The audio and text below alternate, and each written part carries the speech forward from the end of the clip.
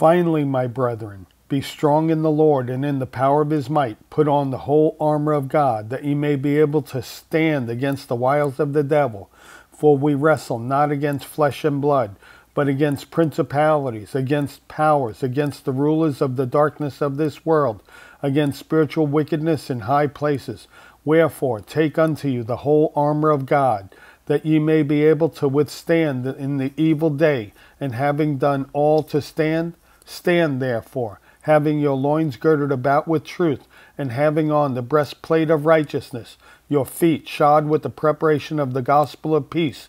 Above all, take the shield of faith, with which you may be able to quench every fiery dart of the wicked, and take the helmet of salvation and the sword of the Spirit, which is the word of God.